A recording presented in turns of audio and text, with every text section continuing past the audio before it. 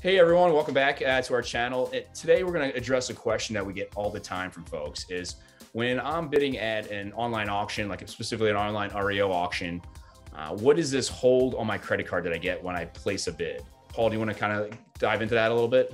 Yeah, I know on every different site, it's a little bit different, right? So whether it's auction.com, you're going to have a $2,500 hold and you'll have a particular auction that'll go in. And it won't be necessarily in one area. It could be all over the country. So that's something you got to be cognizant of. Hubzu is individual.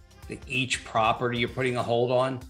Hudson Marshall doesn't have that, but they do on Zome. Zome has it. And again, it'll cover the usually the whole auction. Just the same as will on others. So I guess a good strategy for someone that has maybe limited funds on their credit card, not to get it dinged up too much, and they want to say bid on 10 properties and each hold is $2,500. That gets you to, 25K pretty quick then, right? From a hold perspective.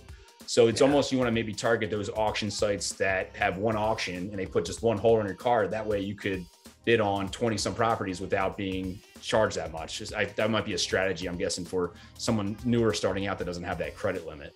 I agree. Yeah. Maximize how many you can bid on and try to get, rather than just doing onesies and twosies, try to get, 10, 20, 30 that you can bid on for sure. Yeah. I totally agree with that.